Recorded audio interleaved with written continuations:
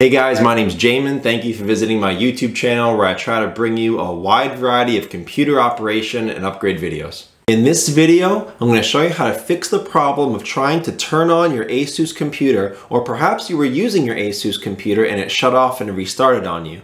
Either way, when your computer starts up, you're getting an error saying computer restarted unexpectedly or computer shut off unexpectedly, and now it's trying to repair something but it never gets done. You're just stuck there. You can't get to Windows. I'll show you how to fix that now. As always, guys, please remember to like and share if this video is helpful, if you think it can help someone else out.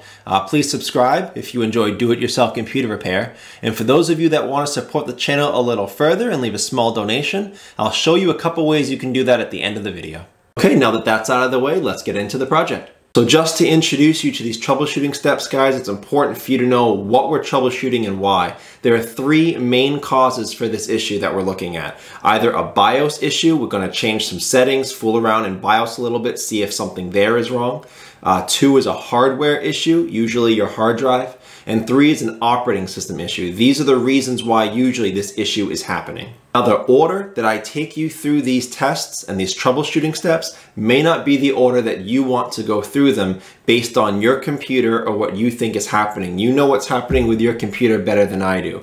Keep in mind that if I show you how to maybe test the hard drive first or play with some BIOS issues first, if I show you those troubleshooting steps first, but you know that directly before this issue started, you had a Windows update. And while your computer was updating, it crashed and it reloaded.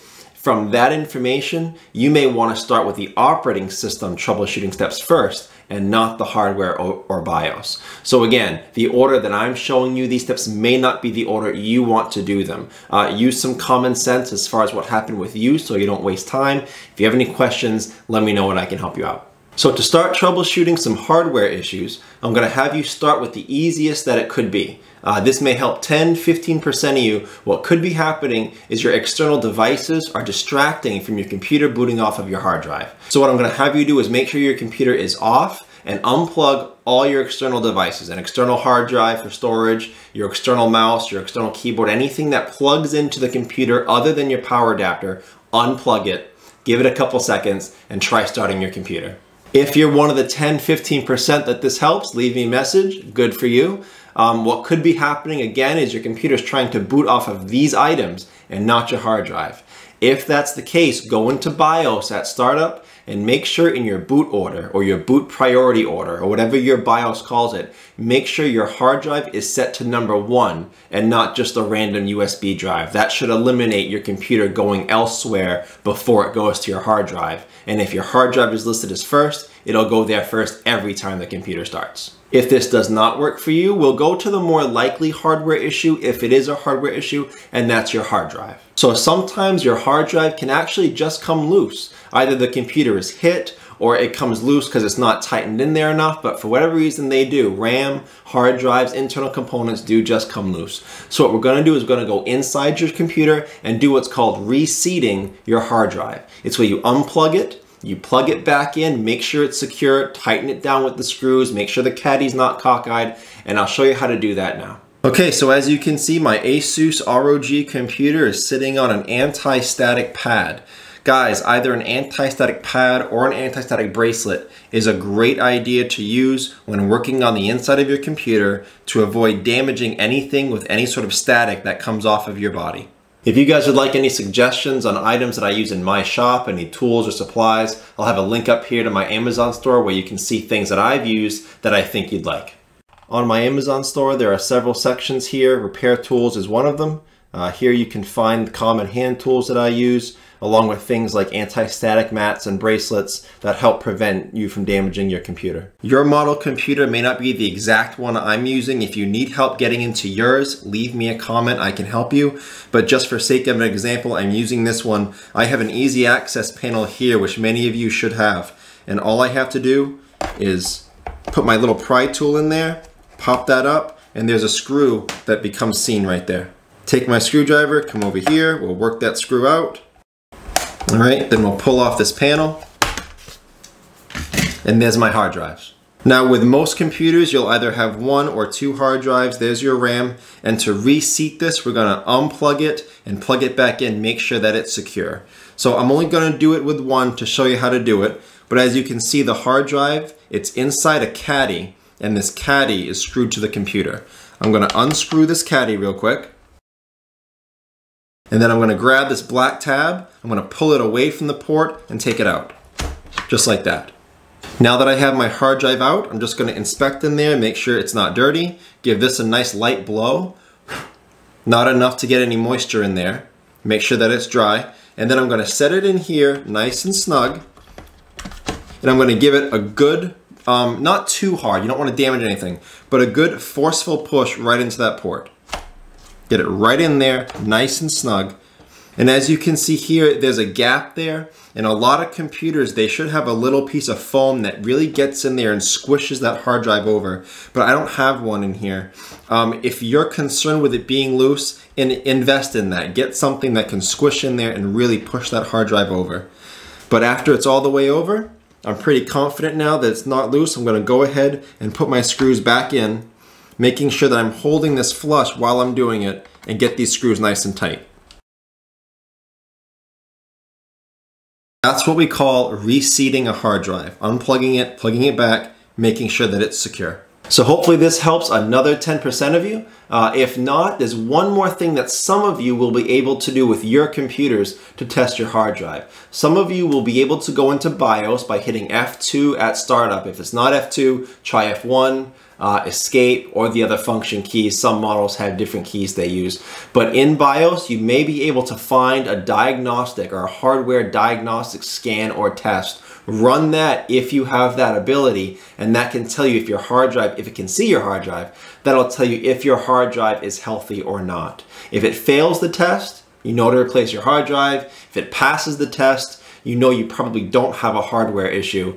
If it can't see your hard drive, try reseating it like we just did here if you haven't already. But if you reseat it and the hardware scan is still saying it can't see the hard drive, that's the same as it being bad. I would replace it. Those are most of the troubleshooting steps for troubleshooting a hardware or hard drive issue. If it's not that, and that's not fixing your problem, we'll move on and start troubleshooting something else. So to start troubleshooting any BIOS issues, I'm going to load the computer up, take you into BIOS, and show you some different things you can try changing and adjusting to make sure it's not just a BIOS issue that's stopping you from starting your computer. Okay, so to get in BIOS on your computer, I'm going to hit my power button and start tapping on my F2 key. If F2 does not work, try F1. If that doesn't work, try escape.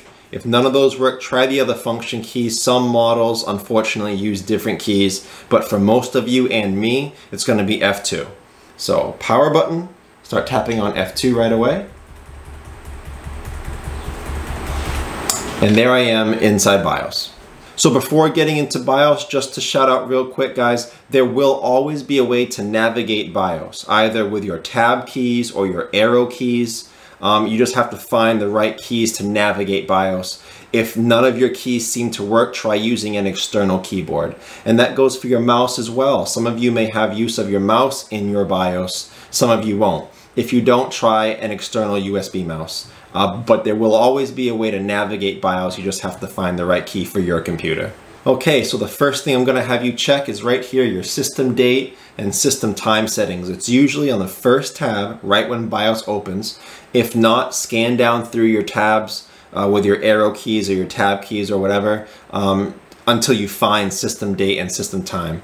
Believe it or not, if your date and time is wrong, that can screw up how BIOS runs. And since BIOS is your base system that has to load and run well before loading Windows, it could stop Windows from loading simply because your date and time is off. So first of all, make sure your system date and time is accurate to where you are. If you don't have to change your system date and time, if it's accurate, we'll move on. We'll do the next step in BIOS. If it is wrong, change it. Save and exit. Again, my key down here says F10, save and exit. You should be able, sometimes yours is down here, but you'll be able to find out where. Save and exit, restart your computer. If that fixes your problem, great. If it doesn't, come back in here, check BIOS again. If your date and time settings are still wrong and it didn't save from when you just changed it, that could mean that your CMOS battery is dead. That's the component that's supposed to keep power to your motherboard and BIOS even when the computer is off to maintain these settings. If the settings are not being kept after every shutdown, your BIOS may be losing power, resetting all the settings, and that's why you're having this issue. So if you have to change your date and time every time, replace your CMOS battery. Okay, so now assuming that's not your issue, we're going to move on and check some other things in BIOS that you can change to hopefully resolve the issue if it is BIOS related. So the next thing I'm going to show you in BIOS, I'm going to use my arrow keys. I'm going to come over to the boot tab. Again, if you have a boot tab, these options should be here. If you don't have a boot tab, check the other ones, look around. You should still be able to find these options that I'm going to show you. On the top left corner, you'll see Launch CSM. If you don't see CSM, you may see UEFI. They're generally considered the same thing. You may also see the opposite, which is Legacy. So you'll either see on the one hand Legacy or CSM UEFI. They're different options you can choose in how your computer starts up. If you see CSM like I do, or if you see UEFI, try changing it to Legacy. And the opposite is also true. If you guys see Legacy, try changing it to either UEFI or CSM, whichever one you can see. So the way that I would change that, I would use my arrow keys down here. It's disabled. I would hit enter. I would enable it, which is taking it off of Legacy. So again, it's going to be different for different BIOS versions. Some of you may have a drop-down menu that you'll select with your mouse to choose which one. Some of you will hit enter. There's different ways that you're going to be able to change this. Find the way that works for you. Leave me a message if you need help. But again, to summarize, if you see Legacy, change it to CSM or UEFI. If you see UEFI or CSM, change it to Legacy. Then you would save and exit, try booting your computer up. Okay, so the last thing I'm gonna have you guys check in BIOS, and this applies especially for you guys that had some sort of Windows or operating system error, or maybe your computer was processing an update and then your computer crashes, reboots, and you're seeing this problem. So especially for you guys, search through the tabs in your BIOS. Try to find any options that say restore or repair, or more importantly, uninstall, last update, anything like that. Again, especially for you guys that think you may be looking at an operating system problem. Try to find options like that to repair the operating system, restore it, or uninstall, last update. Again, it's different in everyone's BIOS. You may have to look around. If you need help, leave me a message. But that's the last thing I'll have you try in BIOS, is trying to do that, assuming that it could be an operating system issue. Assuming that didn't work, we've kind of ruled out most of the things that it could be in BIOS. We'll move on now to troubleshoot something else. Okay, so now to start working and troubleshooting on your operating system. We've already kind of done a couple steps that could give us some clues about the operating system. Those of you that may have been able to run your hardware or your hard drive diagnostic test, if that scan passed your hard drive and your hard drive showed as healthy, maybe we know that it could be an operating system issue if your hard drive is okay. So that's one clue. Also, those of you in BIOS, if when you were testing BIOS you found the restore or repair options, uninstall, last update options, if you tried those and those had no success, then again, we're kind of ruling out everything than an operating system. But those of you who couldn't run your hard drive scan, those of you who couldn't find those options in BIOS to restore or repair, we're left with the operating system now that we're going to troubleshoot, and then that way we'll know about the other things as well. So now we're going to go ahead and try to install an operating system from scratch. There'll be links below in the description on how to install Windows 10. There'll also be a link on how to install Windows 11 that'll walk you through how to install that in this brand computer. Assuming there's no hardware or hard drive issues, assuming BIOS is okay, the new install of Windows should be successful. You should be all set at this point. If the new install fails, leave me a message. Let me know what sort of error message you're seeing. But I'm guessing that if your install fails, you were not able to run the hard drive scan. If your install fails, most likely your hard drive's bad. I would then replace it at that point. So I hope this video helped you guys out. Again, if you need any help, check out the FAQs in the description below first. That could save you some time getting an answer. If you do need to leave me a question or comment, I do try to check those a couple times a day at least. Thank you so much for watching, guys. I look forward to seeing you on my next video. And for those of you that wanted to support the channel a little further and leave a small donation, I'll show you a couple ways you can do that now. First, right below the video to the right-hand side, you'll see the Super Thanks button. You can click on that. You can select a tip amount here. Second way, you can use your Cash App. Find me at $PC Helper. You can leave a dollar amount and you can even leave a little note.